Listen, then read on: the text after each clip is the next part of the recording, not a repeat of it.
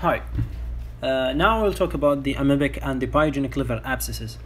The reason why I have chosen this topic because we usually read this topic in pieces in the textbooks. So if you read one textbook, that will be not enough for you to know the whole background about the amebic and the pyogenic liver abscesses. One point to be mentioned that there is a third type of liver abscess which usually we don't talk about it. It's the fungal liver abscess. Briefly about the fungal liver abscess, that is an immunocompromised patients, those with cancer or transplant, and the usual organism is Candida, and the first line of treatment is the caspofungin. Now go back to our main topic, which is the amebic and the pyogenic liver abscesses. There are 5 basic questions I have made to know that whether you know or you have a good background about the amebic and the pyogenic liver abscesses or not. First question is the most common. Which type of liver abscess is the most common? As we all know, the amebic is the most common type of liver abscess worldwide, but in the United States it's the pyogenic. Now the second question is the number, and this is one of the confusing points when you read the non-major textbooks references. I mean, like if you Google it, if you see in the radiology textbooks, you will have the common mistakes. So what is the answer if you have, is it solitary or multiple? Both of them are commonly solitary. But the pyogenic is more likely to be multiple. Okay, so the differences usually we read it that they mention the amebic as solitary and the pyogenic as multiple. It's not true. Commonly both of them are solitary, but the pyogenic is more likely to be multiple. Do you know, this reminds me of one thing which is very basic since we were medical students, that is for the groin hernia. This is the same confusing point which one is more common in male or female, that is the groin. Now which is more common in the female, that is the femoral. This is the same basically confusing point that we have it there. Now we have it here for the is it solitary or multiple. If we talk about the percentage, it's around 80% solitary in the amebic, and in the pyogenic it's mentioned in Sabston 50% it's solitary. That is in Sabston, but usually they mention that both of them commonly solitary. Okay, the organism in the amoeba, of course, this is the Entamoeba histolytica, that is the causing organism. In the pyogenic, it's 40% monomicrobial, 40% polymicrobial, and the 20% are culture negative. Polymicrobial or monomicrobial, that depends on the causing organism. The cause of that one. If it is because of appendicitis, diverticulitis, the usual organism is bacteroids. If it is because of the biliary, which is the most common, that is the gram-negative bacilli, and commonly the E. coli, which is the most common organism of that. Jaundice, is it in the pyogenic or the amebic? That is in the pyogenic. Remember what can cause it. One of the causes for the pyogenic liver abscess is impaired biliary drainage. So logically that is causing, the one with the jaundice is the pyogenic. But is that always to have a jaundice for these patients? No. Commonly they present with fever. The most common, both the amebic and the pyogenic liver abscess, commonly they present with fever. They may have also abdominal pain, but the jaundice is only in 1/3 of patients with the pyogenic liver abscess.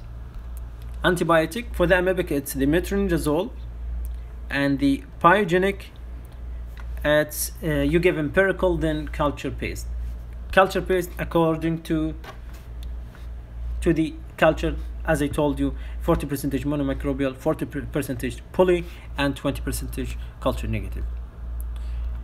Now let's talk deeply about the amebic. First thing, the risk factors for it, it's the alcoholic and the traveling to Mexico. Not only Mexico, also we have the endemic areas like India and Africa.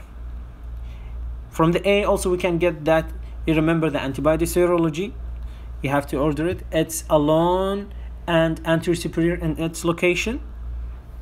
And Covipast, which is chocolate sauce, this is a common question in the MCQs. They like it. M for metronidazole. Metronidazole you give it for 500 to 750 TID for a duration of 7 days. You know, actually the response will be within 3 days, or after 3 days you will have response for the amebic abscess after giving the metronidazole. But is that enough if you give metronidazole alone? Yes, it's enough in 90% of cases, but in around 10% they will have a relapse. Why? Because you need actually to eradicate the intraluminal cysts by giving parmomycin. So actually we give two medications. One is the metronidazole and the other medication is the parmomycin to eradicate the intraluminal cyst. It's the most common worldwide. Again, to remind, there is also one point I didn't add it here, that the most common complication of amebic abscess is rupture into the surrounding organ, either the peritoneum, pericardium, or the pleuropulmonary space. E for edema peripherally. That is a finding in the CT that it's showing a REM, but that is not non-enhancing, and there is an edema. I will show you in the picture after this slide. Now let's say that the organism is Entamoeba histolytica. Now let's say that you give the patient medication which is metronidazole and parmomycin, but he didn't respond. So what is the next step?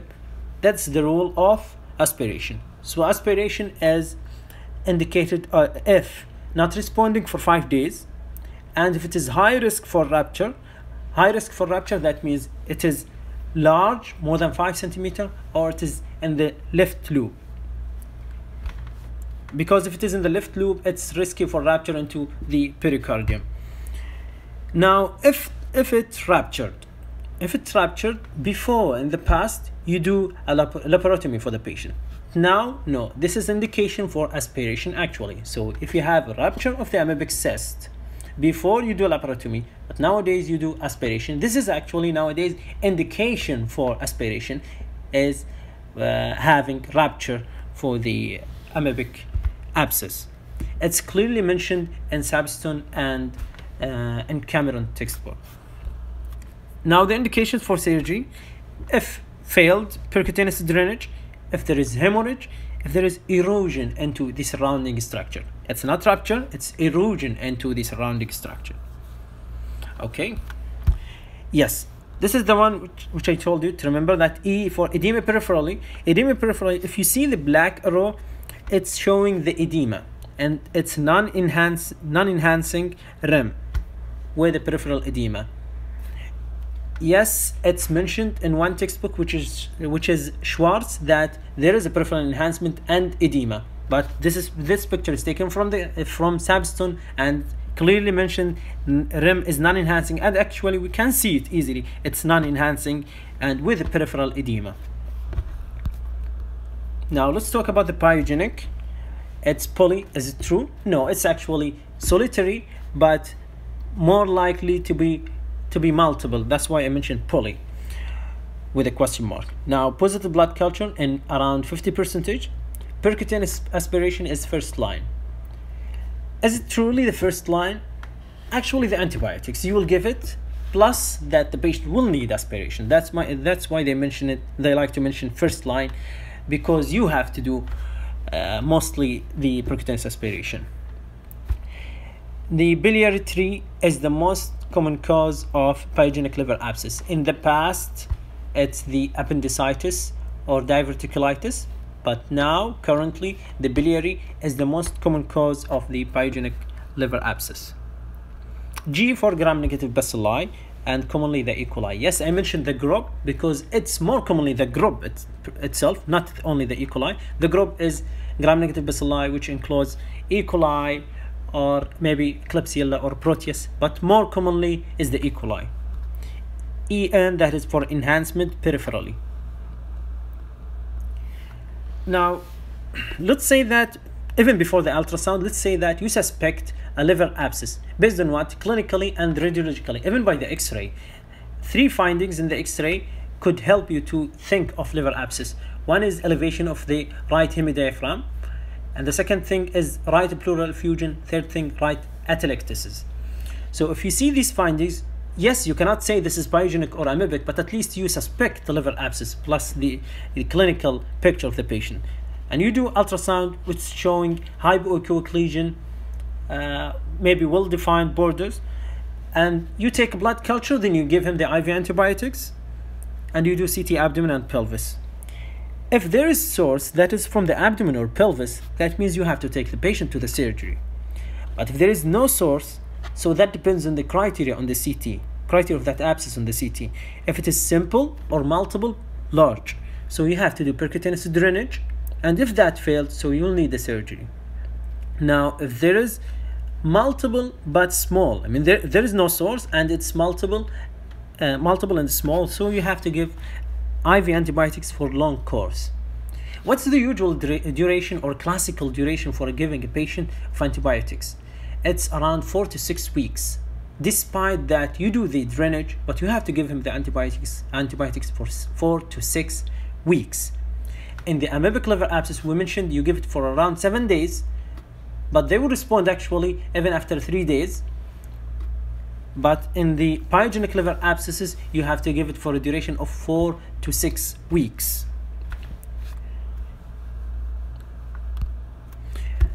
I hope by this I concluded the major differences between the amebic and the pyogenic liver abscesses. And as I mentioned, this usually you take it in pieces from different textbooks. These are the our major textbooks. I have taken it from them: the Current Surgical Therapy, which is Cameron, Schwartz, Greenfield, and Sabston. Collectively, I gave you the data regarding the differences between them. Hopefully that you get the information in a simple way. And if you have any question, just send it